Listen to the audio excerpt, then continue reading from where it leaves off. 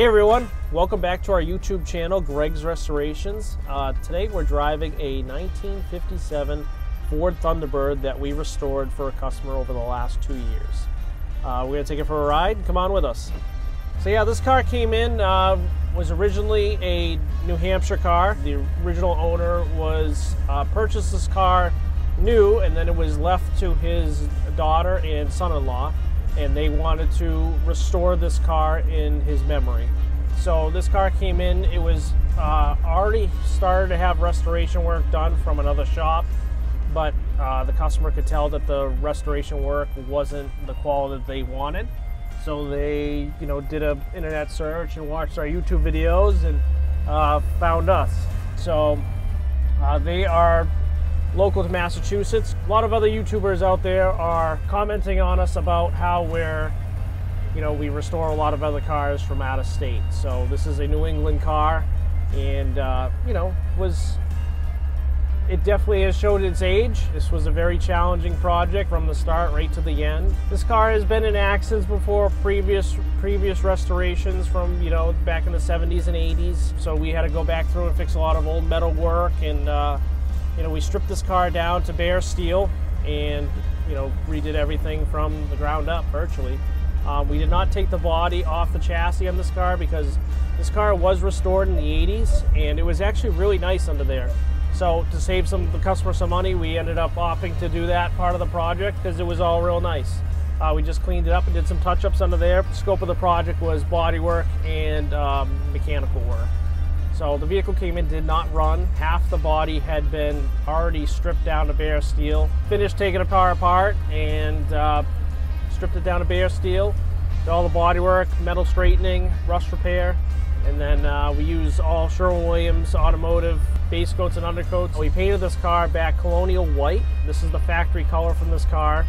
In the engine bay, just from the heat, all the paint started to crack and stuff like that. So we wanted to, make the engine bay just as nice as the exterior of this car. This thing is pretty fun to drive. As you know, I'm big into the four-wheel drive trucks and SUVs. Doing a 50 sports car is kind of a little new to me. We tackle a lot of things here at the shop, so it's kind of nice to be in something different. We're always doing Land Cruisers and trucks. The overall objective of this car was to keep it stock and authentic, so we try to keep everything as authentic and numbers matching as possible. It is all original. The original owner's daughter owns it now, and so it's kind of cool to kind of see a car like this staying into the family. Most of our restorations are all sentimental and passed down from generation. That's why we do what we do. Some of the most challenging parts of this project was restoring the body in such poor shape after we stripped it, that bringing it back was a challenge.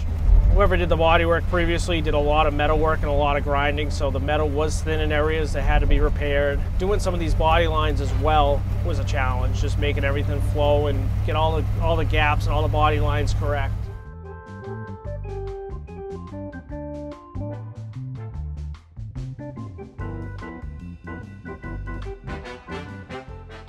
As well as spraying this color. White is a very hard color to spray. It's very hard to see when you're spraying white because you can't see your overlapping patterns, and it kind of blends into each other. Like with another color, you can see your stripes. A lot of curves, a lot of contrast to this body. We're here, so we're out driving it, we're out enjoying it. The customer's going to be picking up next week and be enjoying it for the summer. So this vehicle has just over 100,000 miles on it. The odometer right now says it only has 5,292 miles on it, but that's not realistic. So the odometer has actually gone over and spun around the clock. It's kind of neat with some of these old cars. They didn't have odometers that went over 100,000 miles, so they actually stopped at 9999. See the evolution of cars and what they thought of back in the day, because they virtually didn't think a car could last 100,000 miles. To see this car 65 years later is pretty awesome. So it's kind of funny. It's got power steering, power windows, and drum brakes. It is also a non-AC car. All we do have is just heat, but it's got it's a convertible. You don't really need air conditioning in it. In 1957, you could have got 2 engine models for this car, as well as the supercharged model, but they only made, I think, just around 100 of them. They were very rare. For this car, you could have got a 292, which had just over 200 horse, or you could have got the 312 that had about 245 horsepower. It's pretty awesome to have a V8 car. It came with a 4-barrel Holley carburetor on it. It's definitely not slow. Compared to modern, sports cars, it's, primitive. And it's made it up to a 3-speed Ford-O-Matic transmission. These cars were mostly manual, but this one was an automatic car. For the engine work on this car, we did pull the engine out of it, pull the transmission out of it, service the transmission. We went through the engine. We did not do a full, complete rebuild on it. It seemed healthy from our diagnosis, so we, just stripped it down, redid all the head gaskets and everything on that. We just didn't get into lower end bearings and pistons and stuff like that. This car had been previously worked on, I would say in the 90s it was restored. One cool option it does have is it does have power windows, and it has non-power drum brakes. It does stop pretty good, but maybe in the future the customer wants to do a disc brake conversion on it, but for right now we're going to keep it the drum brake setup. We're not going to be taking it to the track and doing 130 miles an hour in it every weekend. So mostly what the customer is going to be doing with it now is taking it up to their Vermont home for the summer and driving around with the family. These cars were very desirable in the late 80s and early 90s. They've kind of drooped off a little bit on price. So if you're looking for a Ford Thunderbird as your classic car to buy, you can pick one up pretty relatively at a good price. I'm actually starting to think about buying one for myself because they're a nice driving car, they're comfortable. Oh, this was Ford's answer to the Corvette. The Corvette came out in the early 50s. This was Ford's answer to compete with Chevrolet on their sports cars. They only did a 3-year run of this car though, 55, 56, and 57. 57, this car is probably my favorite. It has larger fins in the back, and it has a different trunk. They changed some of the body styling on it, they changed the grille. It was the last year, it was kind of like their last hurrah with this Thunderbird model.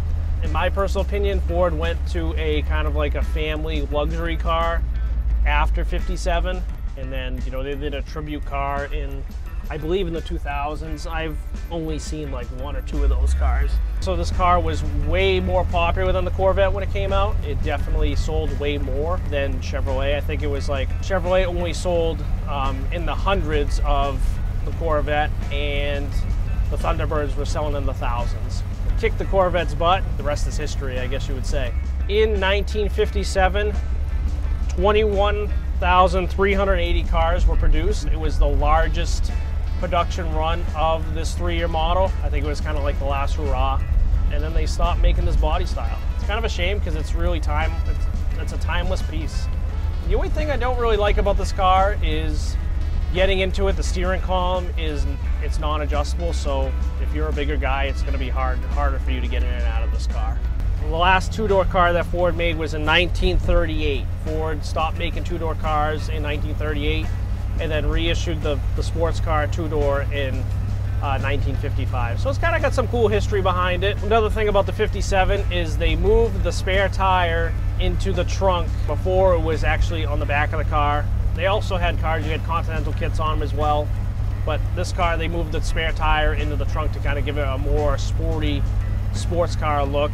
Another kind of unique thing about this car is the ignition is on the left side of the steering column. Kind of like a European sports car look. That's kind of what they were kind of going for as well. It's fun to drive, you're really low to the ground. This car is also a convertible. All it has is a hardtop or no hardtop. So we don't have a convertible top for it. The roof comes off of it, and it's an open cabin. There's a rain cover that we have on it. You see all the snips and buttons on it, so if you get caught in the rain when you go out to dinner, at least the interior won't get wet on it. We redid the interior on this car. We had the seat reupholstered, redid the carpet, repainted a lot of stuff on the interior, repainted the hard top, restored all the weather stripping, restored the power windows. All the motors were all junk and didn't work. All the gauges working in it, got the tachometer working. We're going to be installing a aftermarket sound system in this car that is a original copy of the Town & Country radio that was in this car originally. It has an 80s cassette in it right now, but we've been on 8-month back order for this Town & Country radio. So that radio is going to have all its modern features. The Town & Country radio had different frequencies in it, so if you were actually in the town, if you were in town, or if you were out in the country. They had like more power on different settings so that you could get more stations. If you wanted to listen to Elvis for like 1957, well-known artist of his time. The new radio is still going to have those features. It's pretty awesome that a lot of aftermarket manufacturers still make aftermarket parts for cars like this, because without them we would be stuck. They pretty much sell every possible part you can buy for them. You can get aftermarket parts as well as you can get resto mod parts. You know, you get upgraded suspension, upgraded wheels and tires, performance parts for them as well. I want to do a nice shout out to a good friend of ours and customer, Bruce Weber, one of our longtime customers that actually has a few of these cars, and he actually had a lot of extra parts kicking around and stuff that we needed, and if we ran into trouble, he was like our encyclopedia. Like I said before, I don't work on a lot of these cars. I don't know everything about them, so it was nice to have somebody in my back door to help us when we needed help. So thanks, Bruce, for all the help. Thanks for watching our video, and stay tuned for the next.